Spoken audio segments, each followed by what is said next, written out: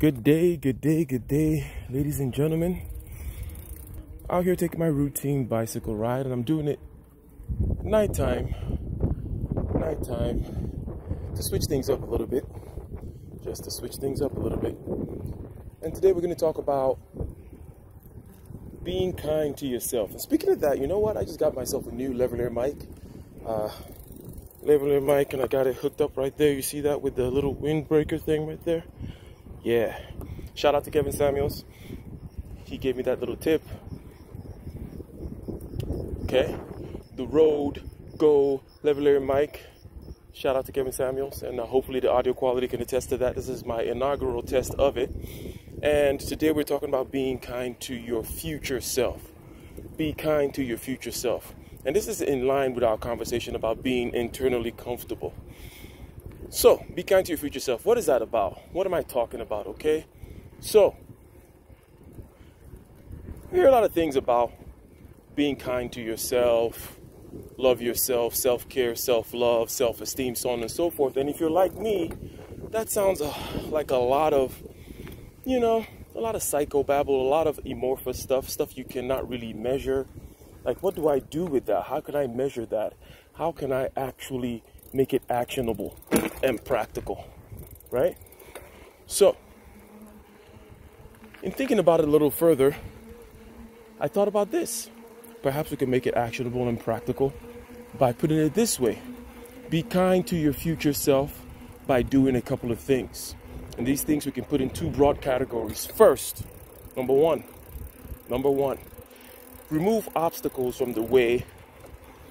Remove obstacles from the path of your future self. What do I mean by that? Okay, so I know I got to take a bicycle ride in the morning, or you got to go to the gym in the morning. So, make it easier for yourself. Say, hey, present self, let's make it easier for future Ike. Let's lay out our clothes, our shoes. Lay out the gloves, okay? Lay out the gloves, lay out the shoes, lay out the clothes so that it's easy for future Ike to roll out of bed, hop into the shoes, and go for the run. So it's easy for future Ike to roll out of bed and hop into the bicycle. Put the helmet in a place where it's easy to reach. Okay? Lay out your bicycle shoes, your workout shoes, your gym clothes. Remove obstacles from the path. Remove the friction from the path of your future self. This is one way to be kind to your future self. And the other broad category of things you can do to be kind to your future self, and then we'll talk about what you actually gain from this. The other category is the inverse of the first category, which is do not put obstacles in the path of your future self, okay? Do not put obstacles in the path of your future self. Now, I'm not talking about something as complex as self-sabotage, as deeply psychological as self-sabotage. I'm just talking about procrastination and to-do lists. So when you're downstairs in the morning, making a cup of coffee, okay, and you see in the sink that there are dishes in the sink, okay? Rather than say, hey, you know what? I'm good.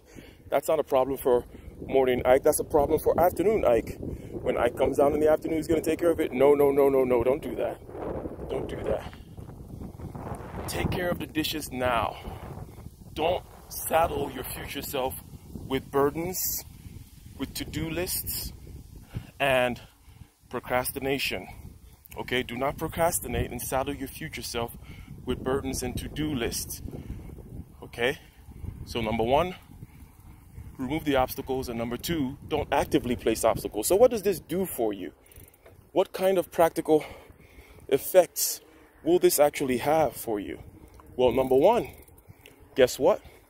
When you come downstairs and you are faced, rather than being faced with a dirty sink, a sink full of dirty dishes, when I come downstairs in the afternoon and I see a clean sink, I'm going to breathe a sigh of relief. And I'm going to say, you know what? That Ike guy is cool. That past Ike, he's all right with me. Guess what that is? That's self-esteem. That builds self-esteem. So this is a way, an actionable way, a practical way of building self-esteem by simply not saddling my future self with obstacles. What else does it do for you? Well, it allows you to achieve the tasks, okay? I know it's not easy to wake up in the morning and go for a bicycle ride or go for a run or go to the gym. Therefore, I lay out my clothes. I have a meeting. Pull out your shoes, pull out your cufflinks, put your laptop inside the bag and put it in the car. Set the coffee machine. Make it easier for you to achieve those tasks.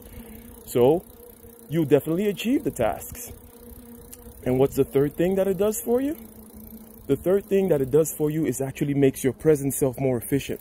Because guess what? Okay?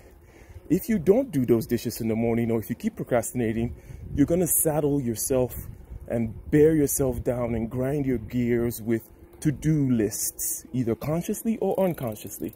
You're going to be walking around with things that you have to do, things that you have to manage, lists you have to keep, promises you have to keep, in other words, right? You're saddling yourself with burdens, and thereby your present self is not as efficient. So, remove obstacles from the path of your future self, and do not actively place, through procrastination and list making, obstacles for your future self. Okay? And that way, when your present self rolls into the future, it can look at the past self and say, hey, you know what? That guy's okay with me. I like that guy. This is a way of making self-care and self-love actionable, and a way of improving yourself and making those tasks get done, and a way of making your present self more efficient by removing all the detrimental effects of procrastination and all the detrimental effects of having to-do lists in your head. Okay? So it's fairly simple, ladies and gentlemen. Be kind to your future self by removing tasks, by removing obstacles, that is, and not actively placing obstacles. This will increase your self-esteem for yourself. It'll make it easier for you to forgive your past self. We all make mistakes. We all make mistakes. But guess what? How do we start cleaning up our reputation with ourselves? Start by using your present self, okay? Taking your present self